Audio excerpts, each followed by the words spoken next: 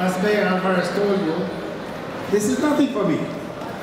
I come from Washington, and I lived in New York City since 1965, and I went to school in Chicago. So this is nothing. When this year asked me, would I come? I said yes, because I have been invited a few times before. I could not, because we always had some conflict with events in Washington, D.C. But this year, I made the point, and I called my colleagues, Raf Latochi and Consul Jospich, to tell them, look, I'm not coming to steal the show, but I'm going to join you guys. And they said, oh, you're welcome. I want to leave here with one message to you. Back in 1803, there were two countries independent in this hemisphere. In fact, Haiti was declared January 1, 1804. That's why we're here today. But we finished our battle on 18 November 1803. And how did Haitians do it? They did it through unity.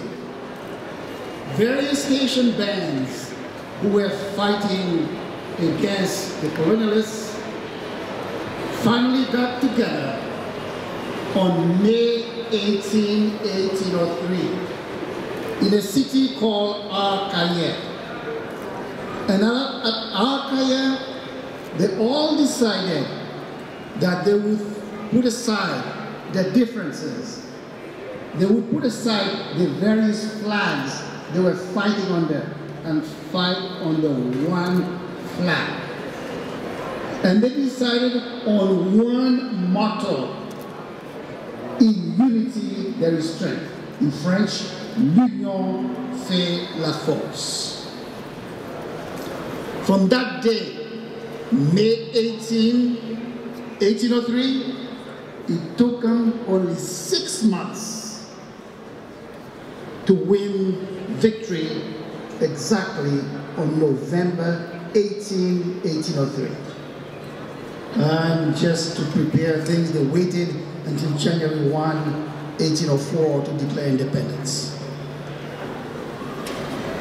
I am leaving with you the same message that the President of Haiti just left at Gonaïve, the place where Haiti declares independence in January 1, 1804. He just did it this January 1.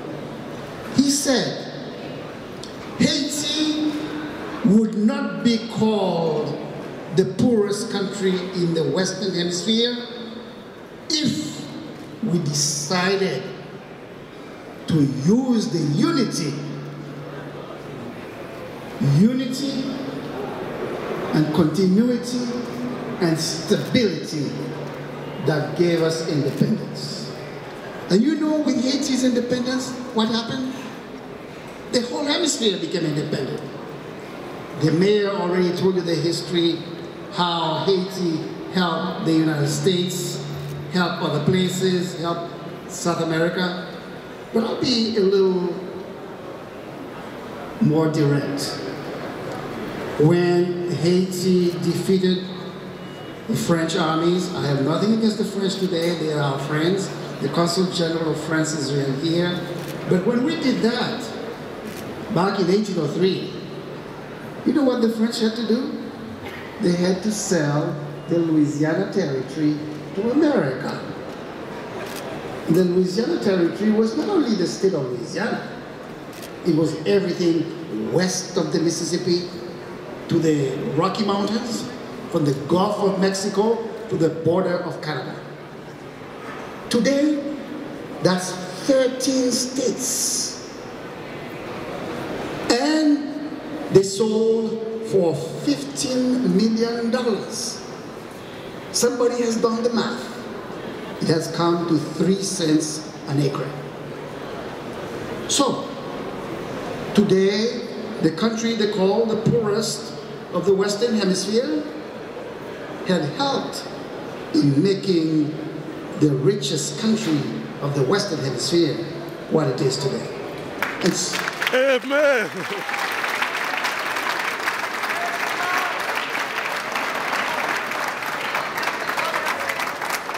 And so, if today there is a new awakening about Haiti, and people around the world, around this hemisphere, are starting to understand what Haiti did, not only for America, but for South America, as the mayor has told you.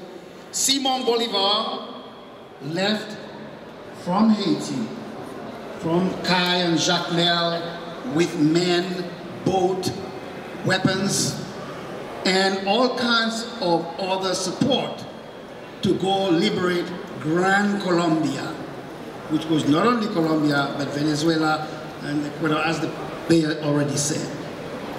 And you know what Bolivar said after he did that? He said, I don't know how to recognize what the Haitians did. I will do something. I will adopt the Haitian flag. So the Venezuelan flag, I ask you to look at it, is the Haitian flag, the red and the blue, and a gold bar on top. Yes, back in the early 1800s, there were two independent countries in this hemisphere, the United States of America and Haiti. And one of them stood for freedom for all men. And you know which one it was. Today, we are teaming up again with others who believe in the freedom of all people and trying to make Haiti come back to this position, first position back in 1804, to be the first in freedom, first in development, first in unity. I count on you to help us. And I'm calling on all my Haitian American brothers and sisters and American friends and other friends to support Haiti in what it is trying to do now with a new government that has returned to the original idea that gave us independence. In unity, there is strength. Thank you.